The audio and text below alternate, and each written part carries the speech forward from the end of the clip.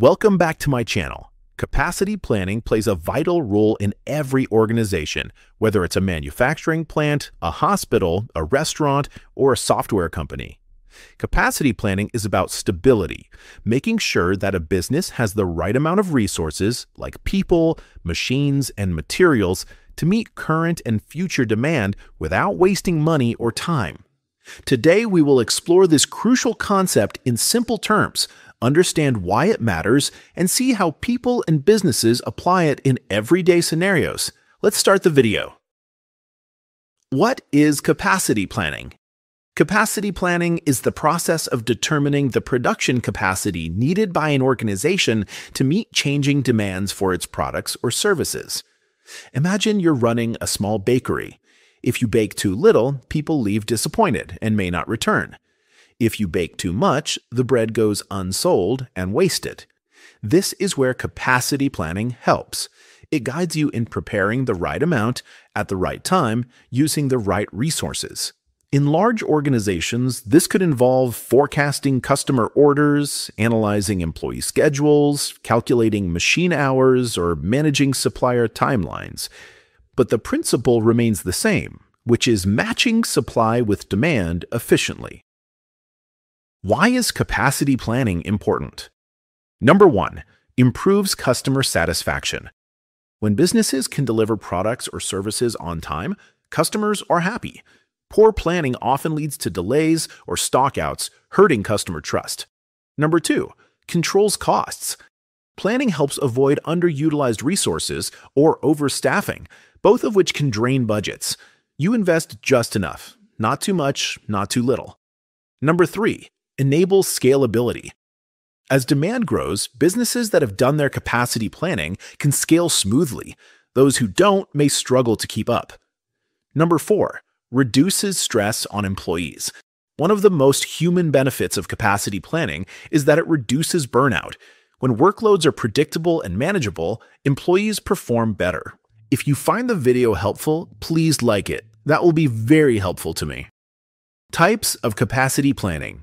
We can divide capacity planning into 3 main types: workforce, product, and tool.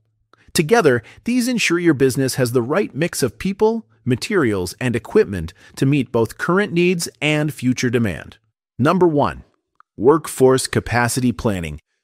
This focuses on your team, making sure you have the right number of employees with the right skills available at the right time. It helps you answer questions like, do we need to hire more people? Is our staff working overtime too often?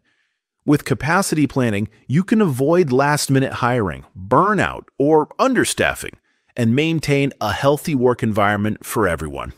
Number 2, product capacity planning. Here, the focus is on the physical items or resources needed to fulfill customer demand. Whether you're running a retail store, a factory, or a catering service, product capacity planning ensures you have enough stock or production resources, not too much that it leads to waste, and not too little that it causes delays. It's about having the right balance to keep customers satisfied. Number 3, tool capacity planning.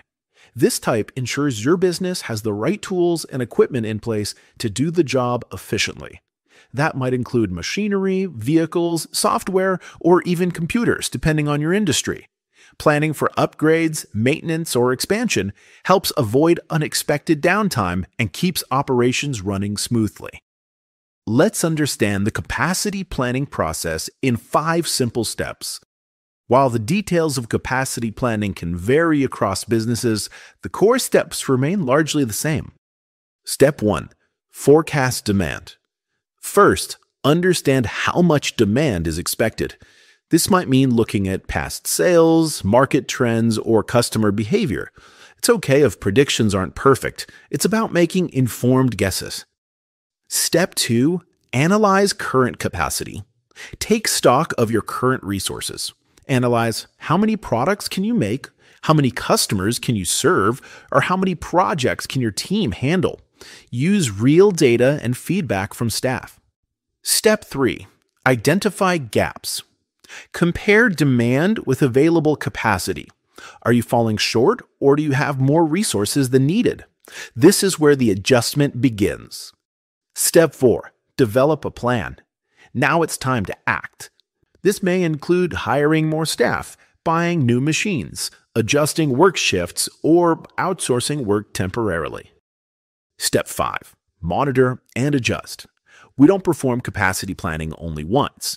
It's a continuous process. Markets change, people leave, machines break, so you must keep reviewing your plan regularly.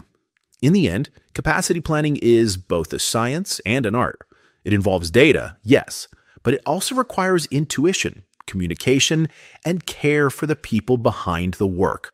Whether you're managing a startup or a large corporation, mastering capacity planning means fewer surprises, happier teams, and stronger results. If you want to read it in detail or download the PDF, go through the link in the description. You can support my work by buying me a coffee, and don't forget to subscribe to my channel.